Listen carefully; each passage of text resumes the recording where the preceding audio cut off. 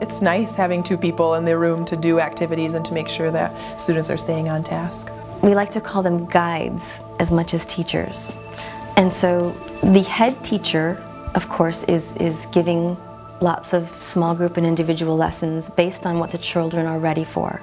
And they may group children in a multi-age small group, because perhaps a 7, 8, and 9-year-old are all ready for the same lesson on multiplication.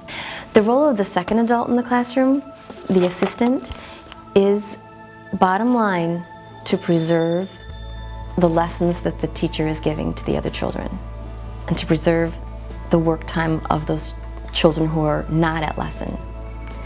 So the role of the second adult is really to make sure that the teacher's lessons are uninterrupted and he or she can deal with any other issues that come up in the classroom while the teacher's giving lessons. So that second adult in the classroom is crucial. We have a Montessori consultant, which has been so helpful and just such a blessing to be here at Morey that they thought that it would be a great idea to have a consultant to help us. She's come in and done lessons with us. She's been there to listen to our concerns and really to help us problem solve. And now I just think it's wonderful. My students have a hard time sitting through a lesson.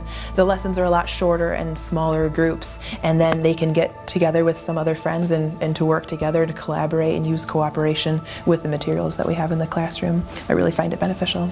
My role as the Montessori consultant at Morey has been to supplement the teachers' training and make them more comfortable with actually giving lessons on the materials, getting them more familiar with the variety of Montessori materials so that they are comfortable doing those lessons with children.